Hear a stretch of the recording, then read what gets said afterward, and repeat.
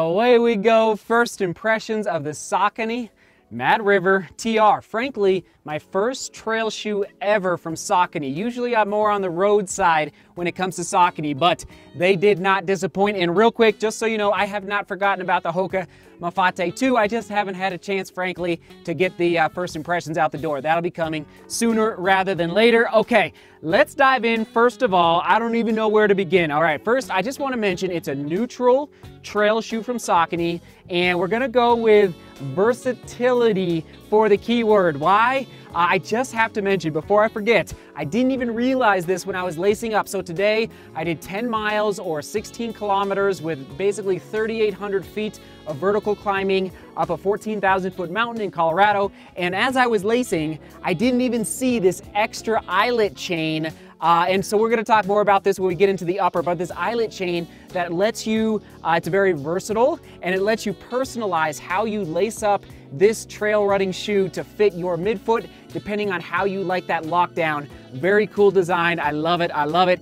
And let's get a few specs out of the way. Here we go, 4mm drop, 23mm stack height in the heel, 19 in the forefoot. Pretty low on the trail running scale, but I'll talk about how Saucony pulled that off here in a minute. As far as weight goes, we're looking at 9.7 ounces in my size, or 276 grams approximately. So not the heaviest shoe out there on the market for trail shoes. In fact, most of my Solomons are just a little heavier, but also not as light as, let's say, the Wild Horse 5 from Nike. So yeah, not light, pretty much right down the middle for trail running shoes in my size.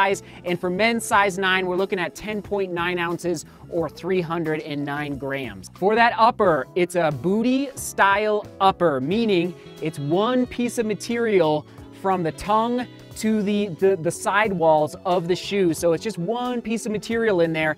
And if I had to describe the material, I would almost put it in the category, just feeling it with my finger, as a wetsuit, kind of. Like I can tell it's gonna be very water resistant, but also very, very comfortable. That booty style is just like, I love it. And what I mean, like a lot of shoes are kind of transitioning to this booty style, meaning it's a little more seamless. So there's not as many seams through the inner cavity of this trail shoe.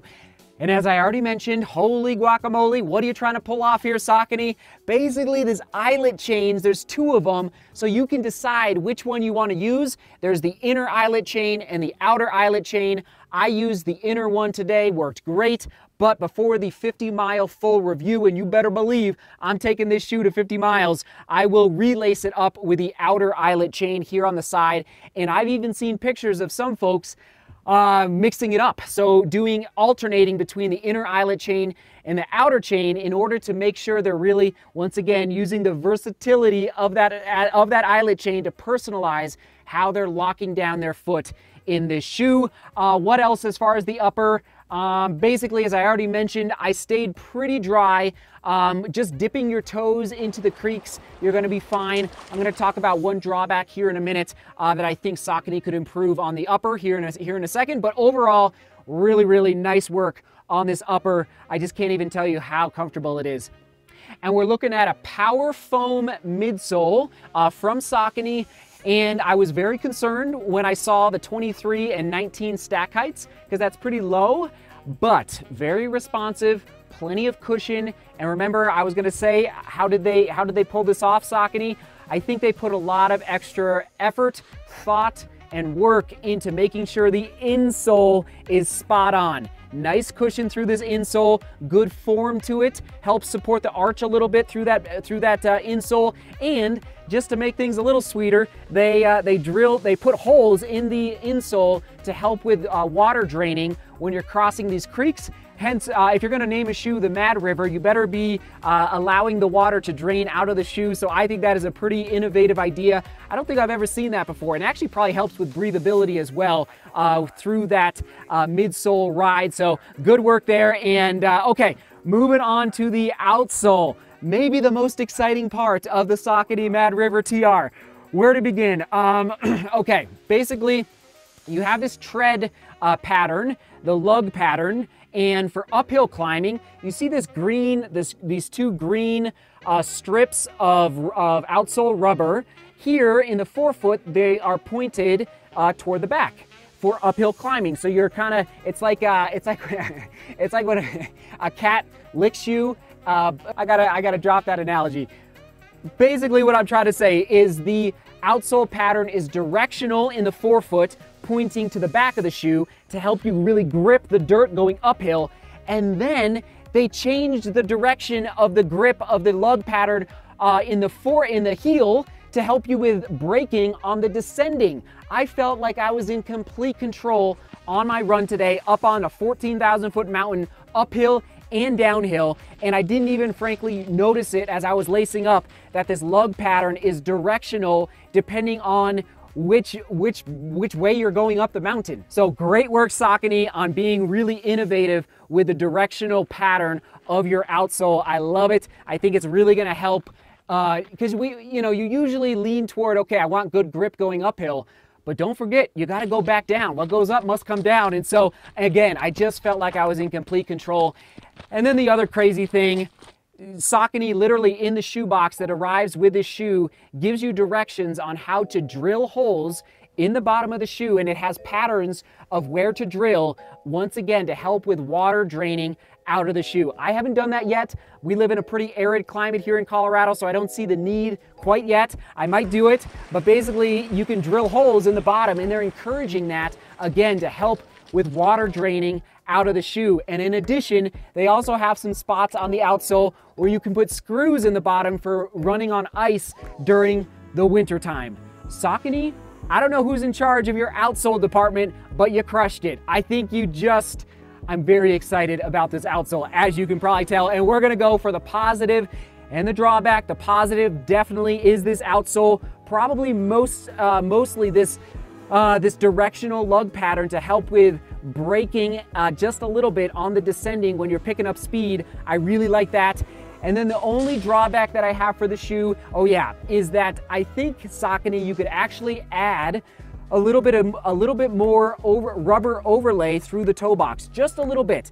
My foot stayed pretty dry, but again, it's called the Mad River for a reason. I like that there's breathability there, but I think I would prefer, if I'm gonna use this shoe for creek crossings and wet conditions, that we add even maybe another inch of rubber overlay through this toe box just to help keep even more water out, again, crossing those creeks up in the high country. For the fit, went true to size. For length, no issues with the fit as far as the length. However, I will say just a little bit wide in the toe box. So if you are have a forefoot that's bigger or wider, this shoe is gonna be perfect for you. If you have a really narrow foot, you might be swimming a little bit in the toe box area of the Mad River TR. Keep that in mind. And as far as the comfort goes, I don't think I have to say it again. Just amazing all around. Okay, I guess I'll say the ride.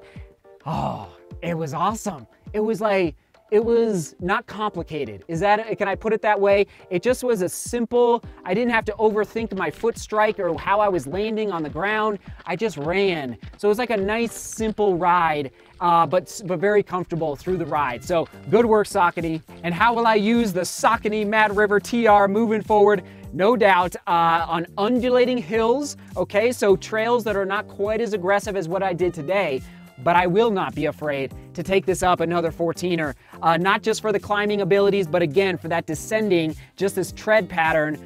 You nailed it again, Saucony. But if you live in an urban environment, you watch the weather forecast, a big storm, a rainstorm is rolling in, and you want to mix it up between pavement and dirt, like you're going out to some trails or a park and then you're coming back, but you know, like, oh boy, I don't know if I'm gonna get this run in before the rain hits.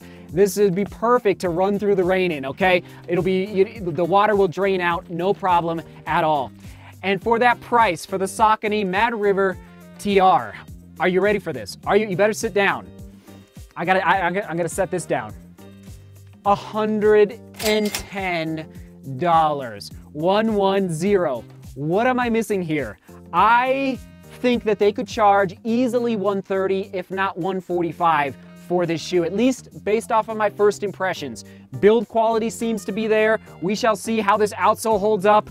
I am bullish on that price at $110. Great work, Saucony. I don't know how you're doing it, but again, very comfortable. I would pay $130 easily for the Saucony Mad River TR. And my conclusion on performance, I'm gonna put this in the top 3 trail running shoes for me thus far in 2019. That's saying quite a bit because I've run in a lot of trail shoes this year. I'm putting it in the top 3 so far for comfort, for ride, for versatility. Remember, versatility. So again, Saucony, high five to you. And question of the day, who out there lives in areas that get a lot of rain, or you live in an area that has a lot of creek crossings? You just have to deal with water all the time. Maybe it's Alaska, maybe it's the Philippines, maybe it's Norway, maybe like in Colorado, we actually don't have to deal with wet conditions that often. So this shoe like doesn't match my landscape or my environment quite as well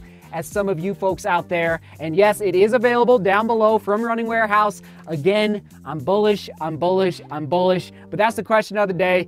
Hit it up down below. This is the time to share. Or maybe you live, gosh, maybe you live by the beach and you run on the beach a lot.